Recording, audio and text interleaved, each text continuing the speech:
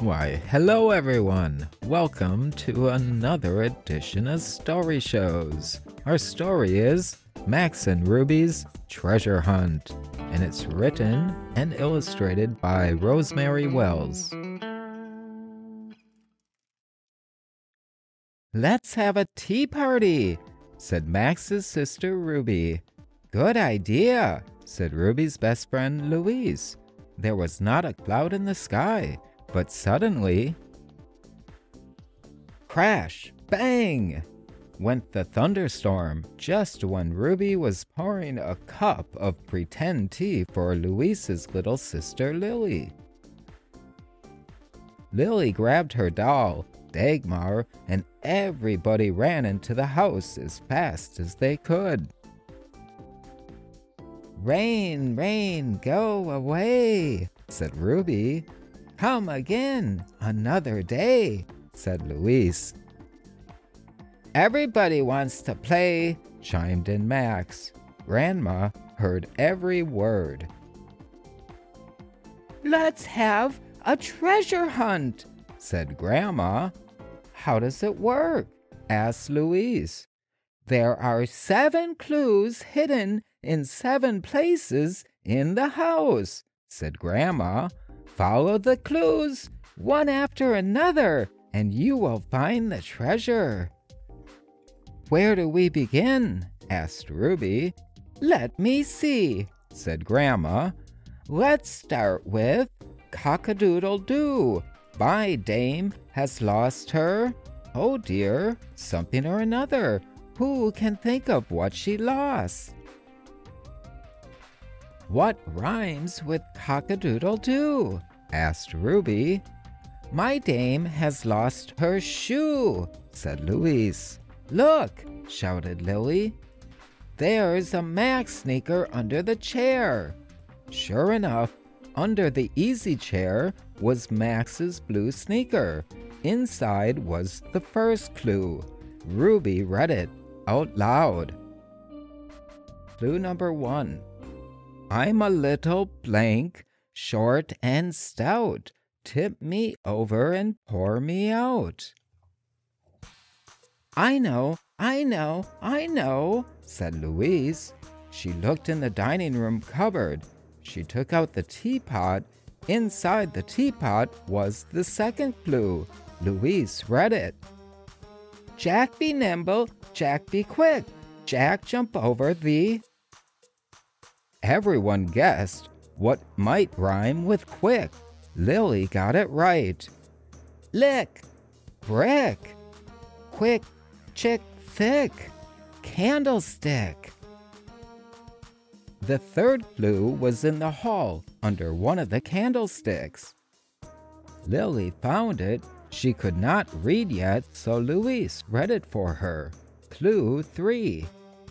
"Hey diddle diddle, the cat and the fiddle. The cow jumped over the moon.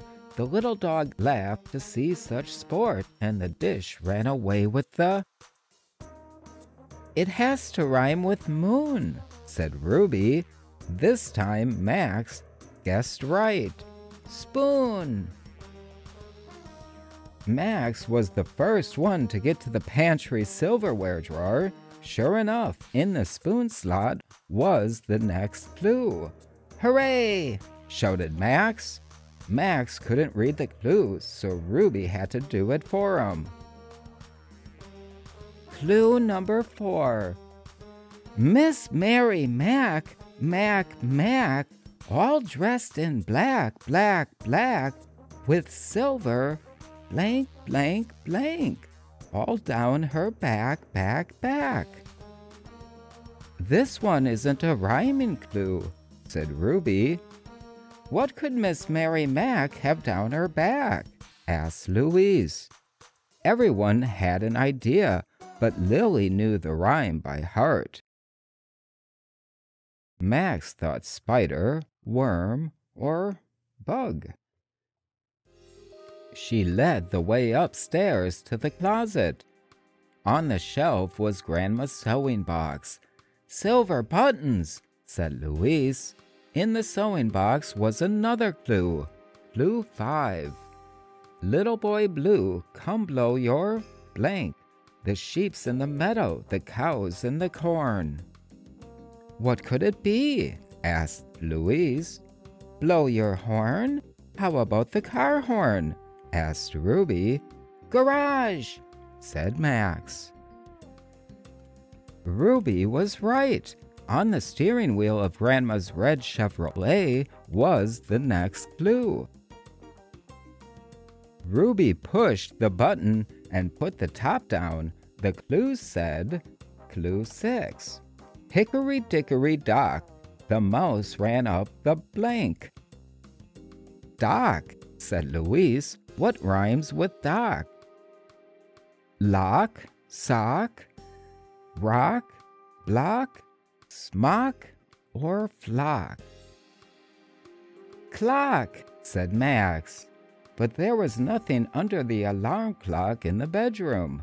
There was nothing under the clock radio in the guest room. Suddenly, Louise heard it. Bong, bong, bong. It was the grandfather clock in the living room.